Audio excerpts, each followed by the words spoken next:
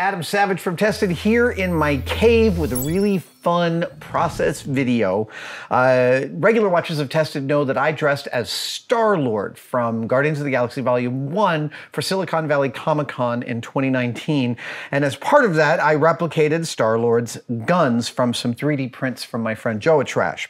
Now, one of the most iconic parts of Star-Lord's guns is the texture patterning on the handle and grip. And Jen Schachter here did all the problem solving to do what's called hydro dipping. And we're gonna walk you through the hydro dipping process. Jen, just as a top level thing, how complex and difficult of a process is this? It's not terribly complex. It requires a lot of practice. I did maybe 7 or 8 really bad dips before I got to this one, which is like, it's still not great, but it was passable. Okay. So it's not, there's not a lot of steps involved, but you have to do it enough to get the technique just right. Awesome. So you're going to walk us through the main steps and where you found the efficiencies and ways to make it sing. Yes. Okay, good. I'm going to put this down, and I can't wait to find out. First and foremost, I see a Chef Steps Joule here, immersion heater. I'm assuming it is keeping this water bath at a constant temperature. Yes, that's exactly what it's doing. So if you have, this is the sous vide device to keep your water warm, that's fantastic. The temperature of the water depends on what manufacturer makes your actual hydro dip. Oh, so each hydro dip, and you mean the sheet that is to be dipped? Yes. That system? Yes. Each one requires a different kind of temperature, each different brand? Yeah, they have their suggested temperature range for whoever makes it and the properties of that particular dip, that film. So this one is calling for 95 degrees. So I have the sous vide. Fahrenheit, okay. 95 Fahrenheit. So I have the water temperature running at a consistent 95 degrees. It doesn't have to be exact. Like I've found that a window of even like 10 degrees is okay. Okay. And if you don't have a sous vide machine, you can just use a regular thermometer. I found the hot water just coming out of the tap was pretty darn close, and that's just fine. But we've got the fancy equipment, so why not? Of course we do. Okay, so what's the first step? So the film our film comes in a roll like this, and we've got the carbon fiber, but they have like wood grain and other different patterns. There's a shiny side and there's sort of a matte side. I'm assuming, I don't know, which side goes in and which side goes out? So the shiny side is gonna be the outer facing that's on the outside of your material. So this is the adhesive side. So basically you get your tub of water going, you get your hot water in there. I put enough in there so that I can fully dip the object through the film and still have some room to go below it. That's a key aspect of this? Yes. So I picked a tub that will give us enough room to do 2 dips next to each other. Right. And we'll cut the film to a size that will fit roughly around our object. So around both sides? Or just one side? So I've watched a lot of videos of professionals doing this because obviously there's a lot of hydro dipping on like motorcycles and automotive custom stuff. They have a really sweet setup with a huge temperature controlled bath, and they have a partition and they have a fancy sprayer hose. We're not quite that fancy. So I figured out a technique where I dip one side, I let it dry, clear coat it, and then dip the other side. Okay, and that means, I would assume, that there are small artifacts sometimes at the edge between the 2 dips. Yeah, you can see here, it's not super perfect. And you can even see actually on the Star-Lord finished ones that there's a little bit of overlap. You could, if you had a less complex object, you could try to do it in one dip, like at an angle. Right. But what I found is that once the film, when we'll see this, once the film starts to wrap over the top of the object, it starts to separate and get gooey, and I see. It's not pretty. Okay. So the cheat that I figured out to do 2-sided hydro dipping is actually a single dip, dry it, clear coat it, and then dip the reverse. Let's do it. Awesome. So I've got a sheet here that should be enough for us to do 2 dips side by side. So I'm gonna cut this, and then we're gonna create a mask around the edges, like a frame. Once the film is heated, it starts to kind of expand and become really, it's basically just a film floating on the surface of the water. Okay, so there's like a carrier, and then there's the thing you're transferring, and when you get it hot, they start to separate. Yeah, and the pattern will actually, if you don't mask it, the pattern will start to diffuse and like float away from itself. Oh, wow, okay. Yeah. So this frame, basically the pros have these partitions in the bath that keep the film in the correct orientation and size. I see. We're just gonna mask the frame and that'll keep the pattern from floating out and expanding. Got it. Yeah, I just, I did like a half of the tape, so I placed it like that. Right. And then fold it over on itself. Ah, fold it over on itself. Yeah, Got so it. just did like that. All right. And this doesn't have to be super precise. It's literally just to hold its shape so it doesn't float away. And one thing that was super important with Star-Lord is the direction of the pattern. Ah, really? So I had to do a little bit of thinking in reverse of like, okay, we want it to be in this direction. If I'm dipping it, then when I flip it, it's gonna look this way. And it's like a diagonal across the part. It's not lined up with it. Right, okay. Yeah, so a little extra tricky. If you're doing something organic like wood grain, obviously much easier.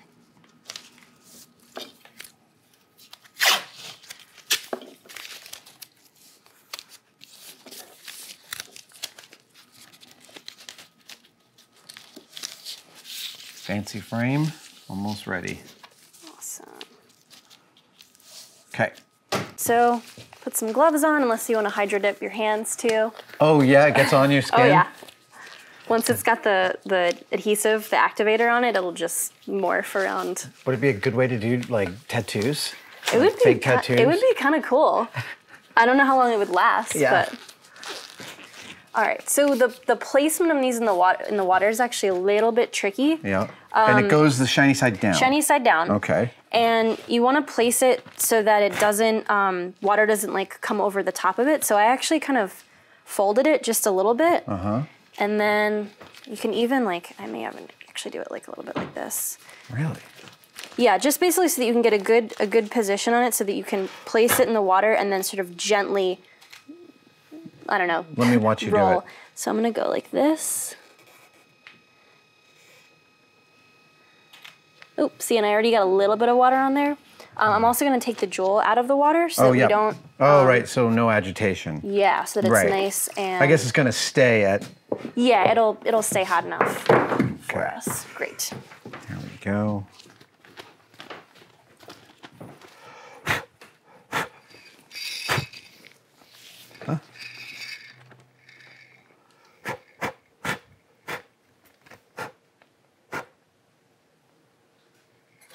Nice. Oh. That's okay. Okay. That'll be all right. So you can see on mine the pattern's starting to like almost like gel a little bit. Yeah. I do have some bubbles here, which are not ideal, but they'll be okay. Mine seems really wrinkly, but it. Yeah, it sort of puckers up first, and then once the heat reaches enough level for the film, it'll start to spread out and kind of soften. So I see that. All right. Yeah. And this is the activator that was recommended for this particular film. Okay. Sometimes you can buy them together. Oh, this looks nice and drum tight now. Yeah. Okay. So now you spray with the activator? Yep.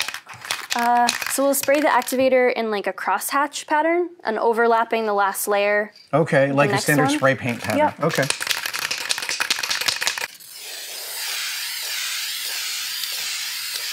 Oh, wow.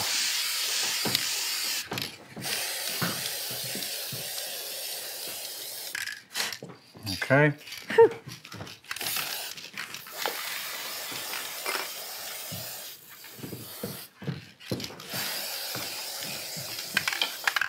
Okay.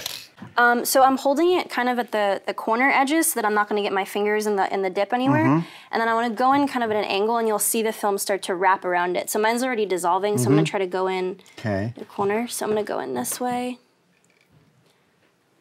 Oh, wow. Crazy. And then you want to go through the film all the way down underneath the water. All right, here I go. Go for it. I'm going to try it. Here we go.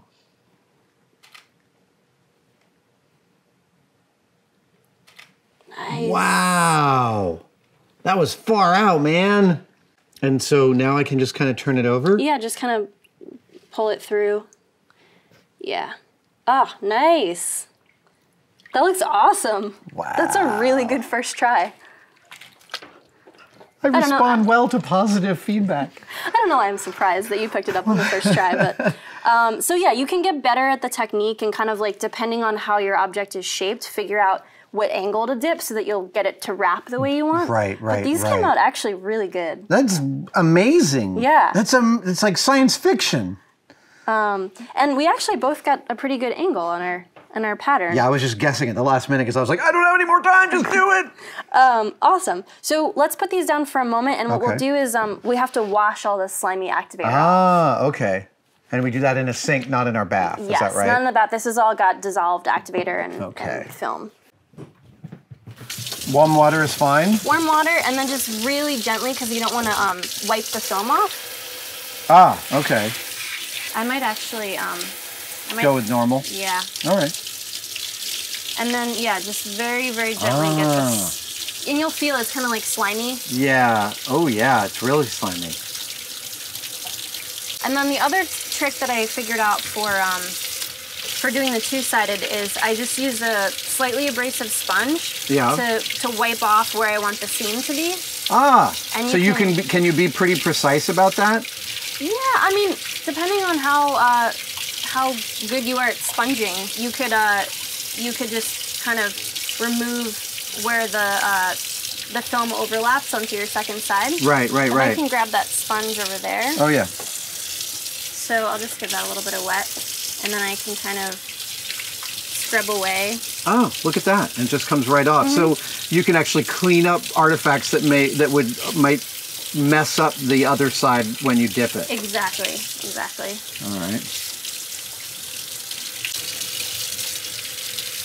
All right.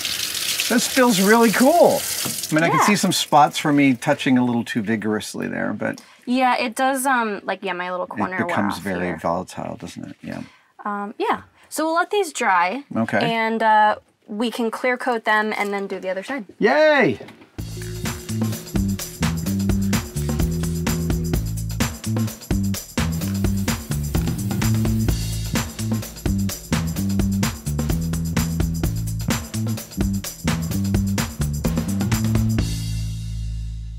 Jen, these are so beautiful. Before we dip them in, I forgot to ask you, how did you prepare the surface, the blank surface for receiving the hydro dip? That's a great question. So we started with 3D printed parts. So they obviously had a lot of layer lines. We hit it with a ton of this sandable primer. Oh, great. Yeah. Lots of sanding, lots of primer. So we got a nice smooth finish here. Cleaned up all the little artifacts from 3D printing. Then I hit it with a metallic paint, and that can be any color that you want underneath of your hydro dip. So we did a light, sort of a light chrome, almost a pearlescent kind of. Yeah, but like you a could warm chrome. Yeah, you could do gunmetal, or if you're doing a wood grain, you could do like a yellow undercoat. And then it just goes into the dip. Now, after the first layer that we put on. Yeah, after we did our dip, you then did another bit of preparation, which was what? So we'd washed off all the slime, kind of sponged out to get the seam nice. Then I let them dry. Yeah. And then I hit it with some clear coat. Okay, like a Krylon gloss coat or something like that. Okay. Just a nice clear gloss. And what that lets me do is when I do the other side and I get those little gooey overhang pieces, I can then scrub those off without damaging the first layer. Brilliant. Oh, okay, now I see. I mean, within this, what is the most difficult part you encountered within this process?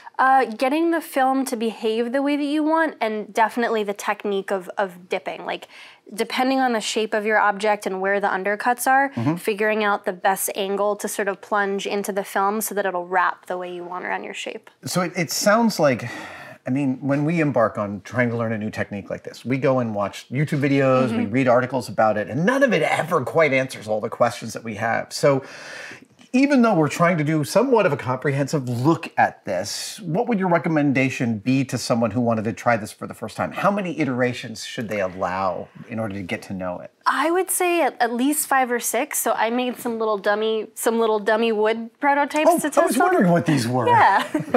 I saw them yesterday. So some low pressure, just test on the shape. Right. Also, make sure to change the water between dips. I made the mistake of being lazy and not dumping out all the water and refilling. And the activator, you can kind of see there's a film on the surface. Yeah. It's in the water, so if you put a new piece of film on there, it'll start to dissolve in a way that's not pretty.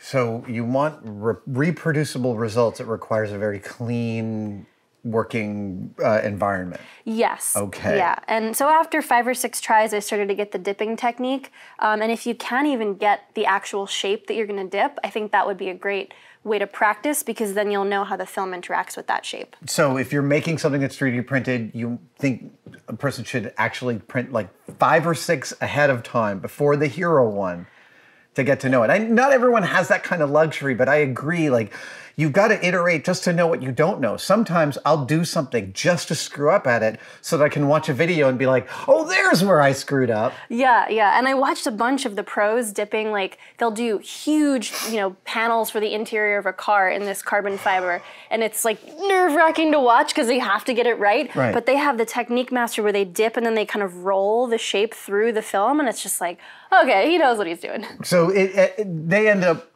having imbued in them what you were learning, which is like the right mode, because it's not just like dropping it in, it's not plunging, it's a relationship between the object and the hydro dip. Yeah, and it's an interesting material because it's like floating on the surface of the water and you have to, kind of swim through it in a way that wraps the way you like. I noticed we got a little bit of double crossover here, but what you're saying is because we clear coated the first side, we can scrape some of that away. Yes, yeah, you could kind of sponge that off. And then I think on the final hero prop, we actually did a little bit of, I think I remember going in with a Sharpie, not a Sharpie because Sharpie tends to have a purple. Yeah. I went in with a different marker and just sort of hand drew some of that pattern.